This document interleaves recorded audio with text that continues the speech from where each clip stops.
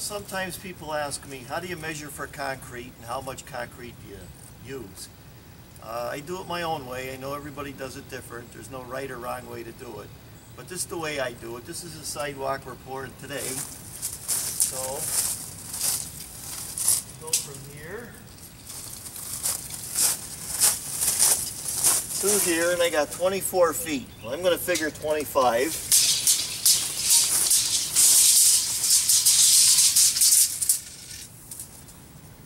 Right here, I got 44 inches.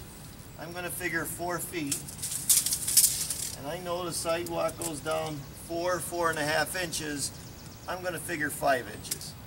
So it's 25 feet by 4 feet by 5 inches. That's what I'm going to figure out. I'm going to show you how I do it on the concrete calculator. Now, in the real world of masonry, this is what I use 95% of the time. It's called a concrete calculator. Sometimes I'll just call up the concrete company and ask them, and we're going to do that first, and then I'm going to show you how to use this concrete calculator plus a couple other ways of doing it. And then we're walking into the office of a concrete company. Good morning, Mike. How are you today? Good, Mark. This is Mark Oley. He is the owner of Oley Industries, the concrete company.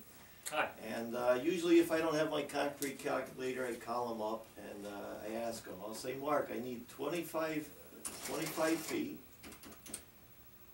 times 4 feet times 5 inches.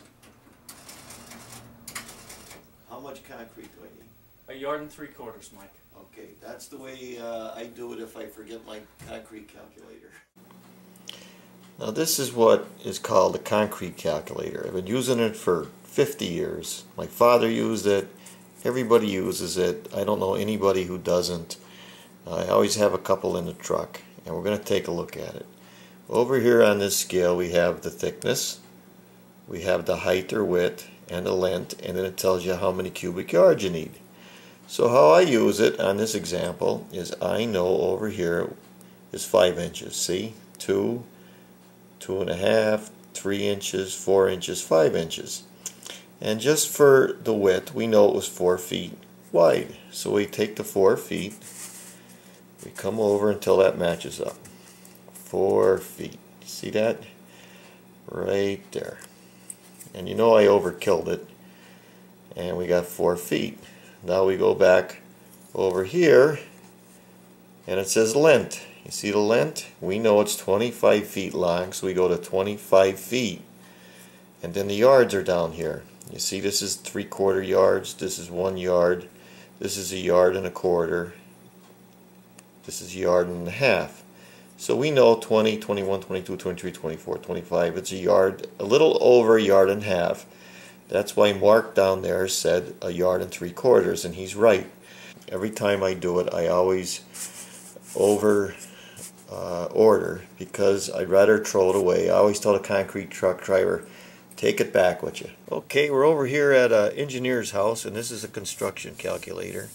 And this guy had like 14 years of education before he quit in the 7th grade, and then he worked for the government. So he's going to show us how to use one of these highfalutin construction calculators. So Dave, 25 feet. Okay, Mike. 25 feet has a feet marker, so we put that in.